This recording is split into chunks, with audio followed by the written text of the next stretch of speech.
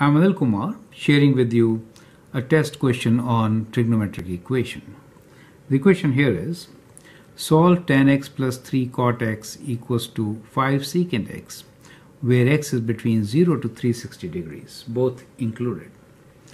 Now here we could write all these terms in terms of sine and cosine. So tan x is sin x over cos x plus 3 times cot is cos x over sin x, correct? Equals to 5 times secant x is 1 over cos x. So let's bring cos terms together. So we get sin x over cos x minus 5 over cos x equals to 3 times cos x over sin x. So here we get sin x minus 5 in the numerator, denominator is cos x, equals to 3 cos x over sin x. Now we can cross multiply, so we get sin x times sin x minus 5 equals to 3 cos x times cos x. Let's open this bracket.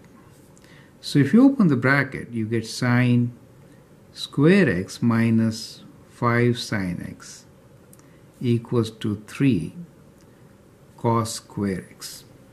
Now as you can see in this equation, we have both sine and cosine terms.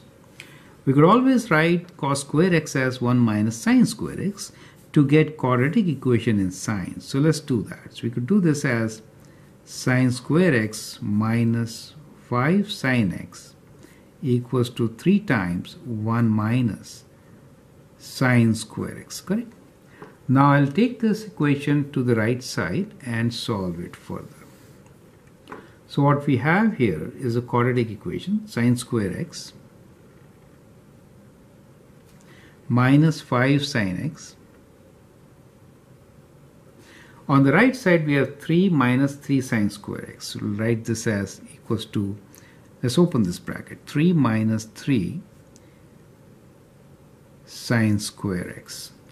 Bring all the terms to the left side. So we have sin square x plus 3 sin square x minus 5 sin x minus 3 equals to 0.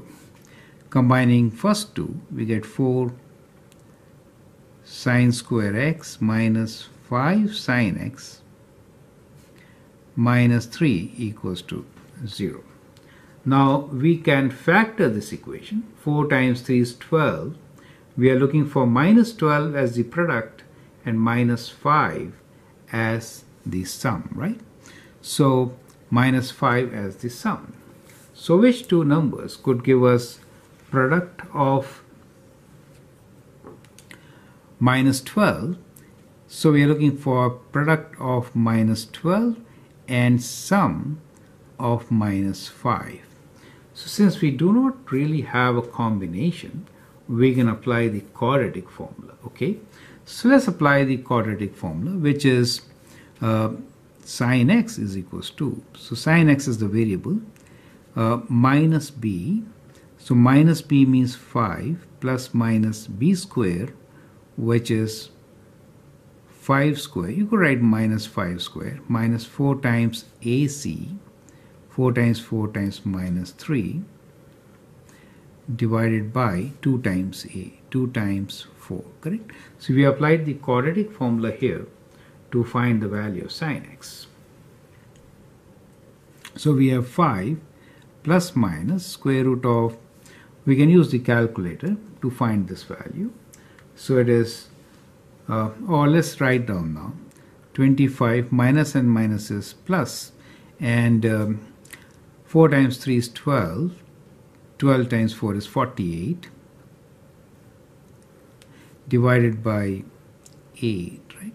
So let's use calculator, 5 plus minus square root of this, right? So we'll do square root of 25 plus 48 equals to square root of 73. So let's write decimal equivalent of this, which is 8.544. Okay, so that is kind of quite accurate. So that means for sin x we get two values. So one possible value is positive, the other one is negative. Now if I do, let me see what these two values are.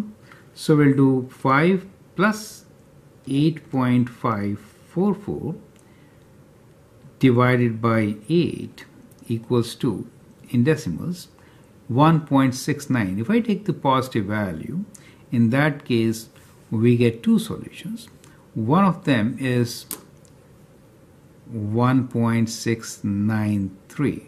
Now this one is not possible, right? Not possible, since sign value is less than 1, right? It's between plus and minus 1. So this is not possible. The other one is 5 minus 8.544 divided by 8, which is equals to, within decimals, which is equal to, let me write down this value as minus 0.443. Is that okay? So that is okay. So we could always get this value minus 0.443. So we get one value for sin x. So we have sin x equals to minus 0.443. Now how to find x for this? What are the possible values of x within the given domain 0 to 360? That is what we have to keep in mind, right? So let us think about the coordinate plane. Since sine is negative, we are looking for the solution being in quadrant 3 and 4. So what we will do here is find the acute angle alpha, which is sine inverse of 0.443. Okay, so let's find the acute angle alpha. So we say shift sine inverse of 0.443, and that is equal to 26 point, let's say 30. Okay, 295, I'm rounding to 26.3. So we do have an acute angle which is 26.3. So that gives us two solutions, one in quadrant 3, the other one in quadrant 4. So the angles are, for x equals to 180 degrees plus 26.3, or it is equals to 360 degrees minus 26.3 degrees, correct? So these are two possible solutions. So let's find these solutions now. We have 180 minus 26.3 equals to, in decimals, 153.7 degrees. The other one is 360 minus 26.3 equals to, in decimals, 333.7 degrees, correct? So these are the two solutions as shown here. So we have one solution and the other one is kind of like this. Do you see that? So that is how we can solve a trigonometric equation like this.